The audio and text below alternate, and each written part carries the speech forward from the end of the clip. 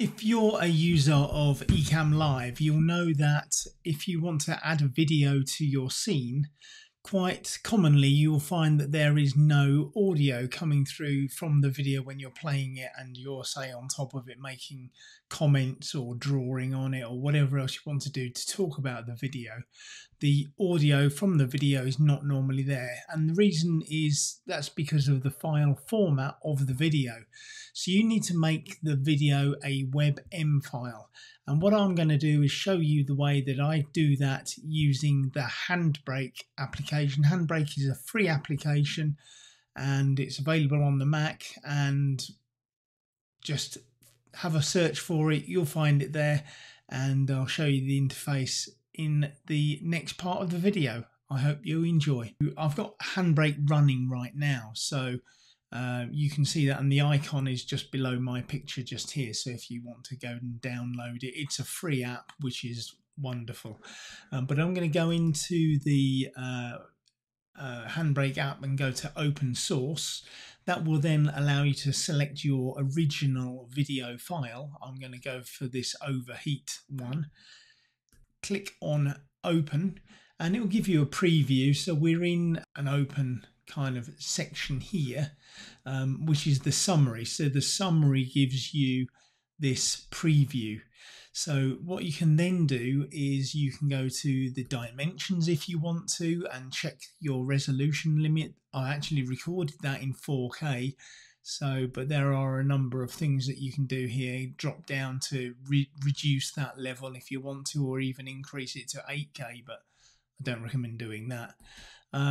Anyway, there's a number of other things that you can click on in here, including filters, there's video settings, all sorts of other things. But really what I'm just going to try and do is get a WebM movie. And the way you would do that is you go over to this menu here on the left hand side where it would normally be MP4, and you simply select WebM at the bottom.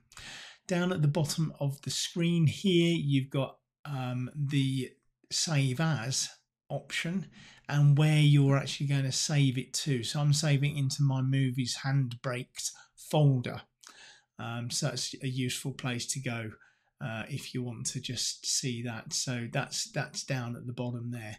Anyway, all we need to do is hit the start button if there's one video, but if you want to do 2 or 3 videos, you can click on add to queue, and then I can go to open source, select the second video and click on open.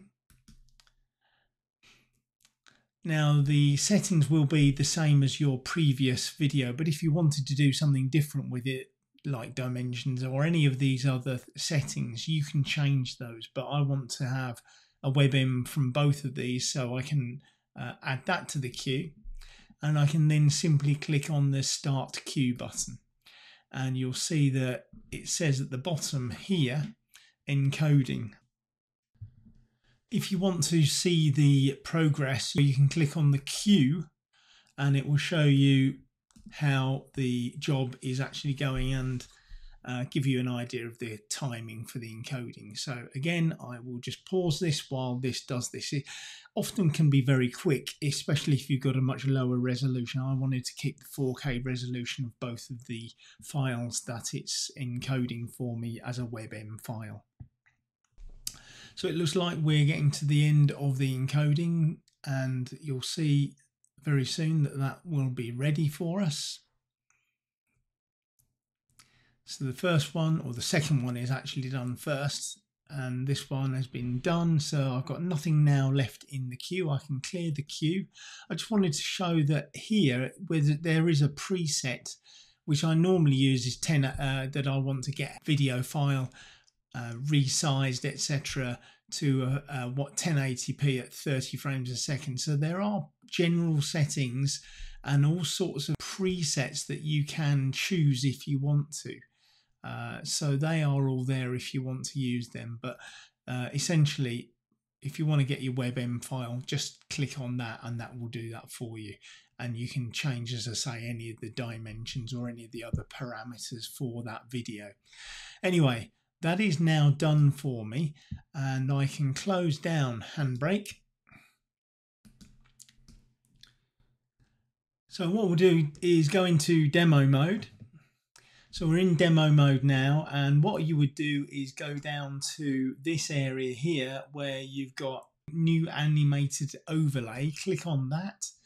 That will then open up your window where you can find your newly made WebM file. If I click on that and click on open, if you've got it's actually on full screen. I can just simply drag down with my cursor to make it bigger or smaller in the screen. Let's just drag this a little bit that way.